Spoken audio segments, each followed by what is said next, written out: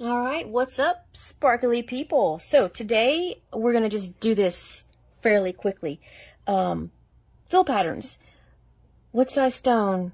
What design should I put the stones in? Those would be fill patterns. And so I will start with 6 different ways, and these are just little ID tags. And you can customize these however you want. They are metal. Doesn't mean anything to do with today's lesson. And the glue we're going to use today is CG500. Crystal Glue 500 is made in Germany. Give it a nice big squoosh. That should be all we need today. Lip gloss applicator, makeup wand, whichever, but they're amazing for mixing glues. And so we'll give this a little mix.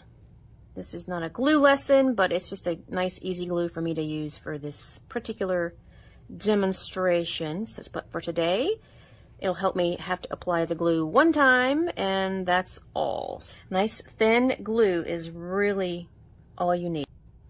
Okay, so first I'll start with just grid. So the rows will be straight across and straight up and down, touching as close as possible. If that's the fill pattern that you're going for. You can spread stones out to show more of the background if that's what the client wants. It can also help you on your budget to space things out, get a little bit more coverage or a little bit more, bang for your buck. So straight across, straight up and down, and that's going to be a basic grid fill. You can even call it linear, totally fine. These fill patterns are called lots of things. This is not something new. If you want to study more about different ways to design and fill with these rhinestones, you can easily search mosaic design, and mosaics, as we know, have been around for thousands of years. This is just a different medium, but same techniques. None of this is new. Study the masters. Study everything that is old, because nothing is original anymore. And everything is from something else. So, there we go. So now you have a standard just grid, straight across, straight up and down. Now, the next time, going over here, we're going to go up and down with honeycomb, and honeycomb is a lot like what it sounds, like in a beehive. The way the honeycomb is made, they kind of fit into each other, so the cells of the honeycomb fit into each other. So that's what we're going to do for honeycomb. And they're going to fit right inside each other. You can put fillers in the edges. You can trim out the edges to make it look a little nicer, and then backfill with the fillers is what we sometimes do on our more expensive projects.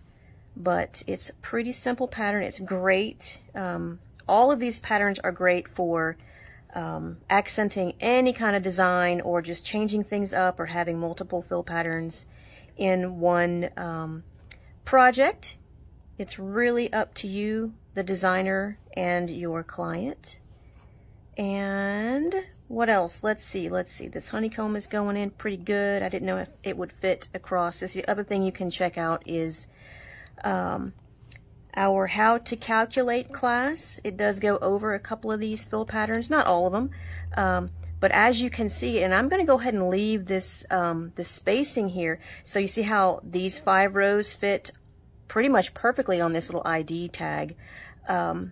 And this one, I went down with the 6 stones, and across is just 1, 2, 3, 4, 5, 6 rows. See how it was 6 and 6 here? This is going to fit tighter. So you have a different count, okay? And I'm not going to put this extra edge here because it's not going to fit properly. So I'm going to leave that off for instructional purposes and go on to the next one. So another fill pattern that we use is what we call contour, and that can be where you have, like, let's say you have a flower or a shape of some kind, right? So right now the shape is the ID tag, right?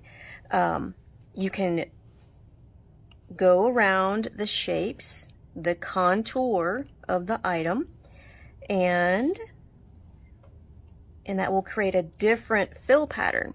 So I definitely like to see like one technique per area of a design.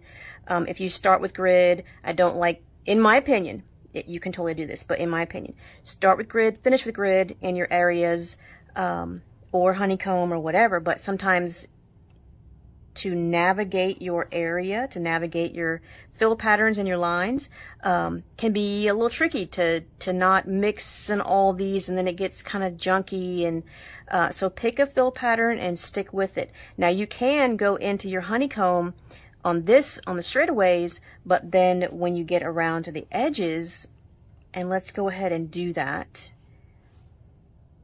because then once you start to curve, it's not going to make that beautiful, nice, tight honeycomb fill, right? It's going to get a different, like it's just kind of weird on these curves. And as you get smaller and smaller, now this other side did match up quite nice, but if it was a complete circle or like an irregular shape or circle, it would not have done that lovely.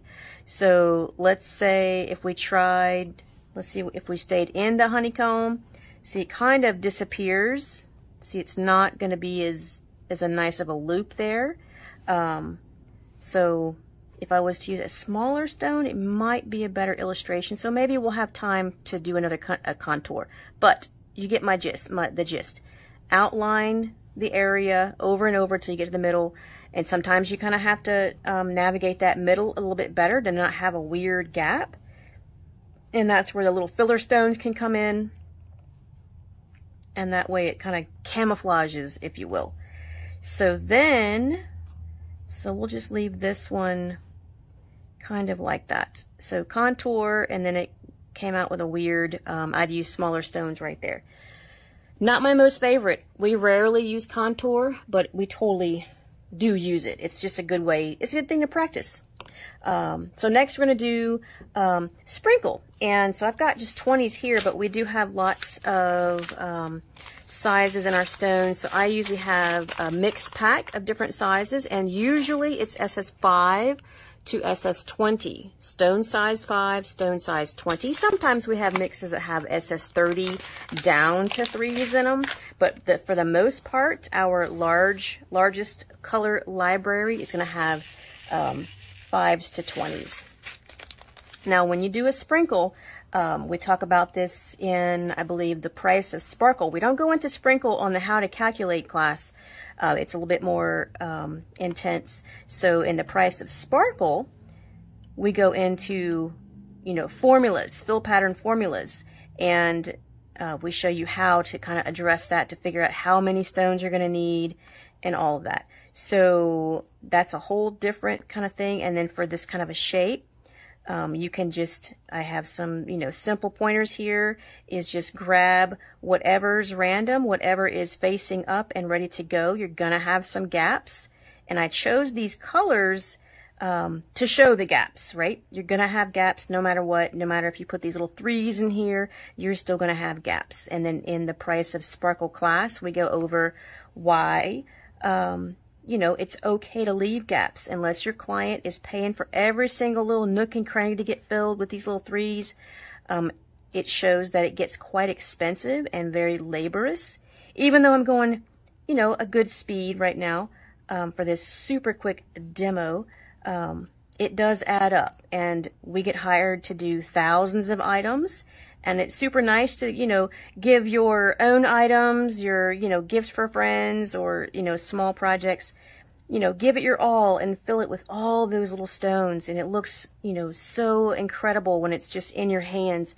But we do a lot of large things, and to put super tiny stones, it tends to be a waste of time and money because it's viewed from far away. So there's plenty of times where you guys might see, ooh, there's gaps. Oh my God, the Crystal Ninja is so gappy, and she's supposed to be a professional.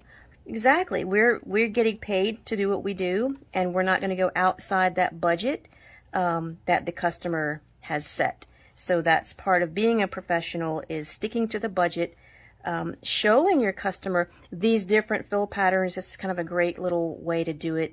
And since it worked out so great, I guess we're going to have